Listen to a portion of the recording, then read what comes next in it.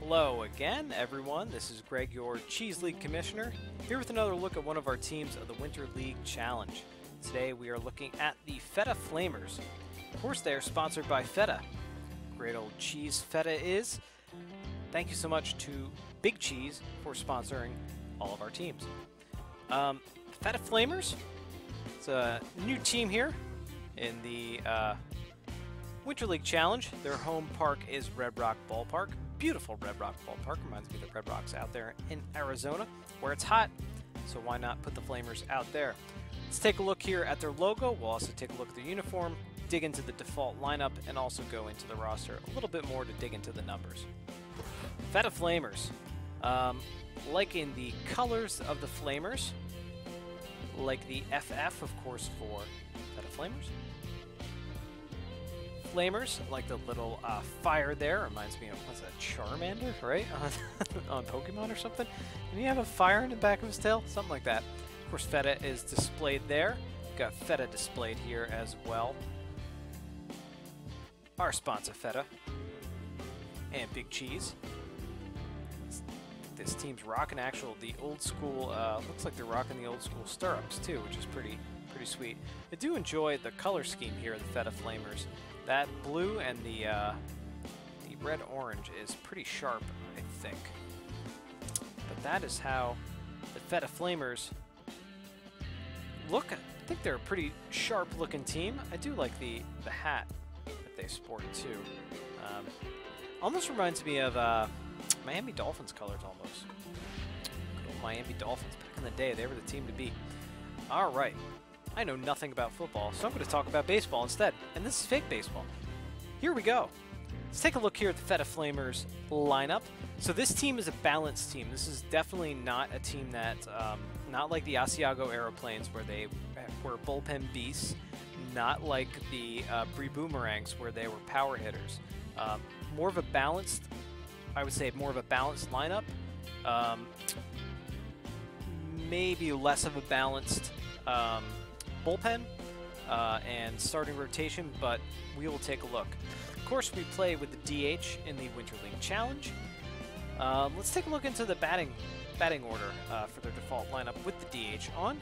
Right up top, we have Ballstein Price, their catcher, leading off, and rightfully so. He's a pretty good contact hitter. Maybe less than mid-range on power, pretty mid-range on speed, fielding, and arm. Although he does have Stealer and Tough Out activated. So Stealer, I don't think I would see Ballstein Price run much, but we'll have to see if he does. Rose Bobbert is, well, let's see, Ballstein Price was a B-rated player, by the way. Rose Bobbert, your A- player here, definitely high on the power number. Maybe above mid-range on contact and speed. Very good on fielding and arm. You're a right fielder, so pretty darn good player all around here for Rose Bobbert. You can see why she is a 5-tool player here. Definitely see why she is number 2 in the starting lineup. Higher on speed and on contact as well. And right field, as the left field is a secondary position. I thought it actually said first base there for a second, but it does not. Lalia Hogan is your A- rated shortstop. So far everybody's actually in their own positions too, which is pretty interesting. It's not what we've seen with the Aeroplanes or the Boomerangs lineups.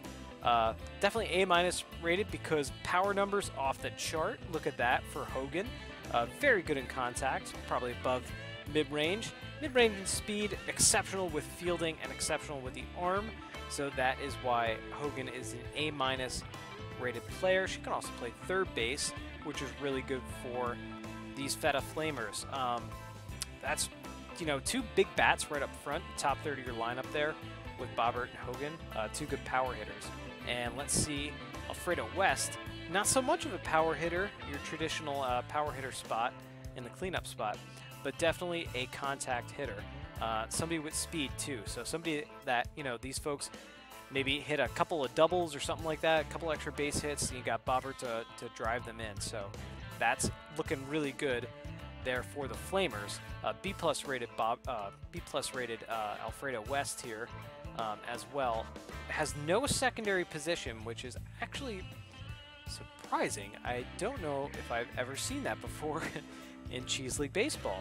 A player without a secondary position, so really sticking to that one position.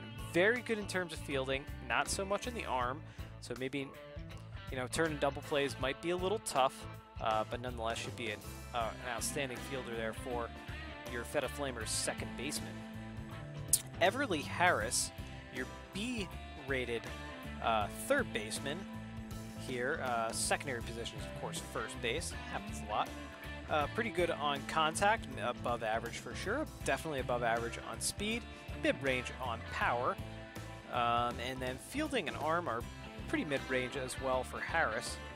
So definitely a good number 5 hitter here. You know, once somebody can hit the ball, get on base, maybe drive in those runs from West, Hogan, and Bobbert for sure. And then somebody who's speedy is really good. I'm actually surprised that no one, with the exception of Price, has any additional stats, so that's pretty interesting. Alright, Harlow Cray Cray, which is just a fantastic name right off the bat. Kudos to you guys at Metalhead Software and Super Mega Baseball 3 for coming up with these fantastic names. Cray Cray is your B-rated center fielder, so really exceptional in terms of fielding. Very high on the fielding meter, very high on speed meter. That's great at your center field spot because this will be a player, you know, Cray Cray will be able to track down those balls and get to it in the gaps, in those alleys. That's definitely something that you want. Doesn't have the strongest arm though, but you know, as long as you can track it down, that's really great. Pretty decent, I say mid-range on power, not so much on contact, but that speed number makes up for it in my book out of your number 6 spot.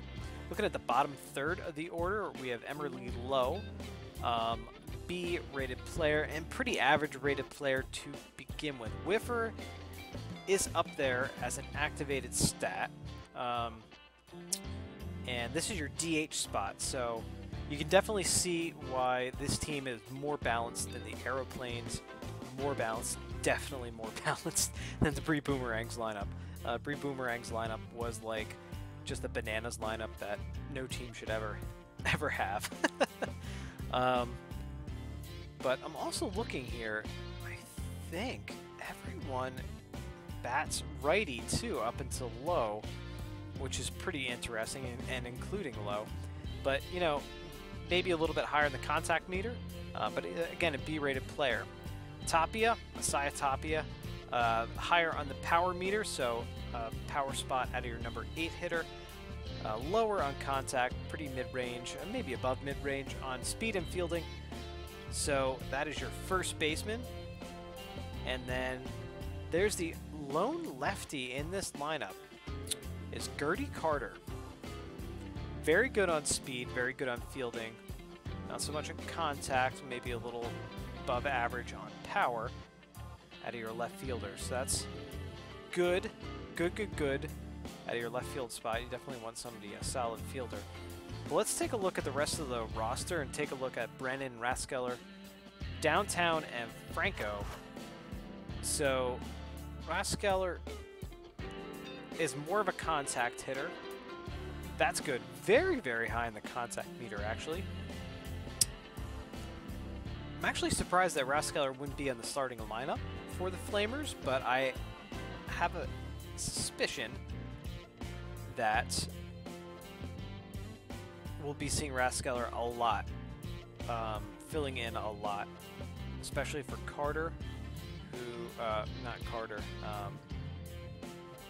not maybe for Carter, but maybe filling in that DH spot. I don't know. I feel like Raskeller actually might be a better player, but we will see. Brennan, definitely a big speed guy, so good speed off the bench. Very good in terms of fielding and arm as well. Downtown is RBI man activated, which is a really great stat. not a lot of stats in this team. Not a lot of traits activated for these players. Again, you can see why it's more of a balanced team.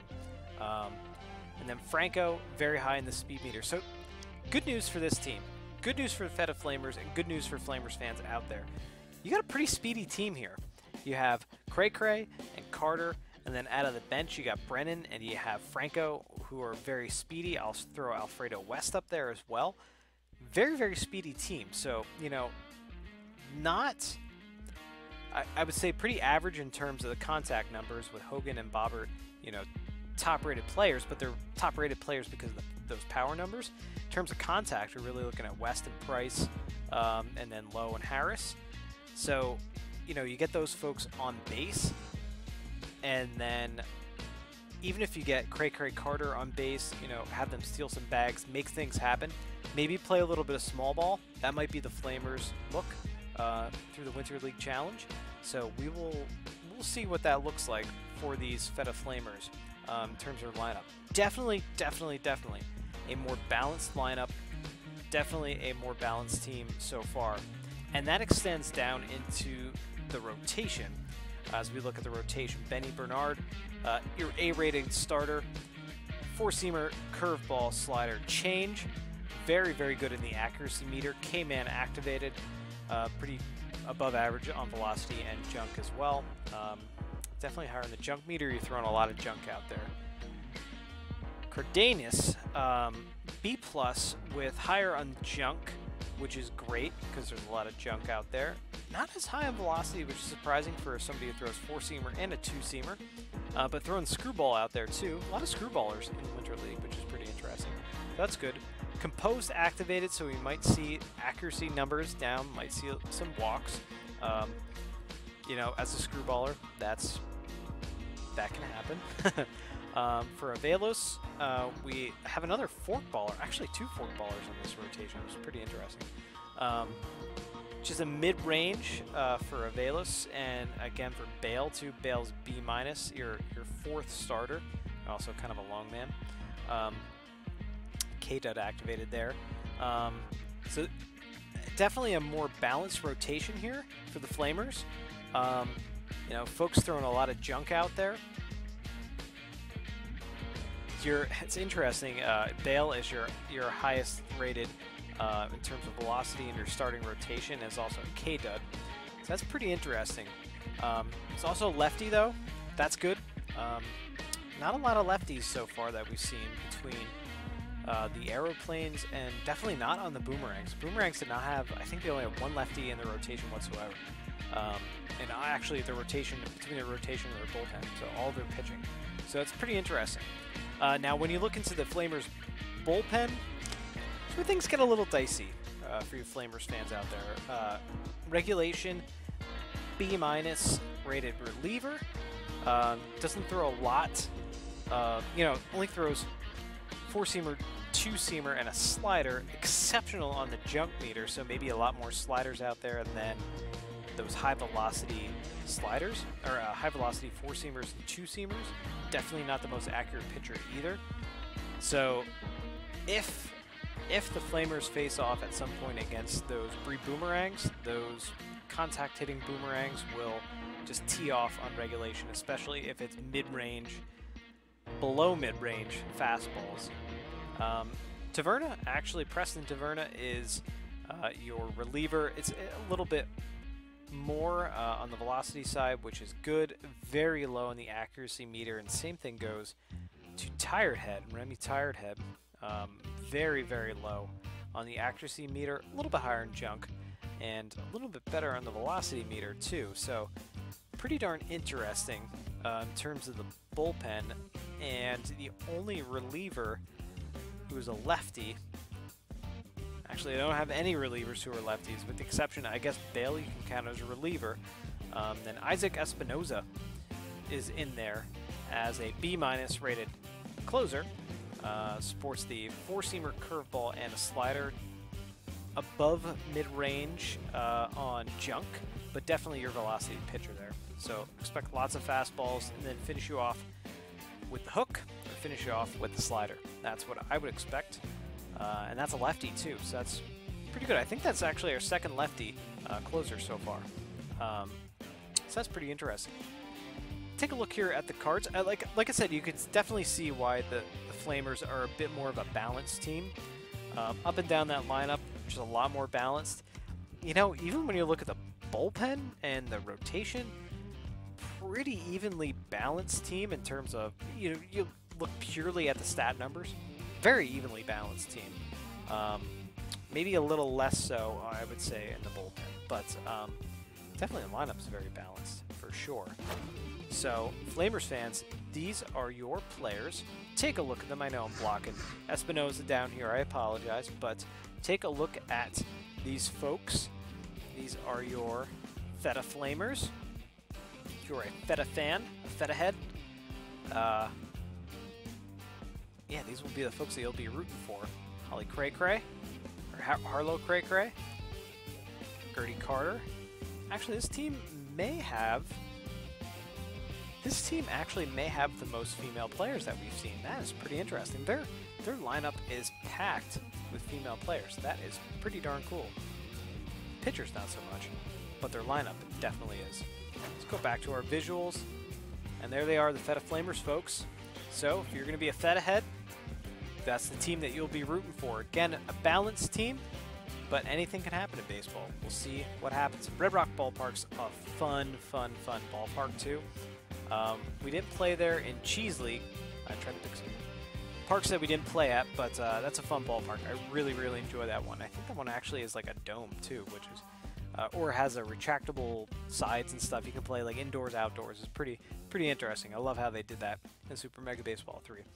But nonetheless, thank you so much for watching. That's your overview of the Feta Flamers here in the Winter League Challenge team.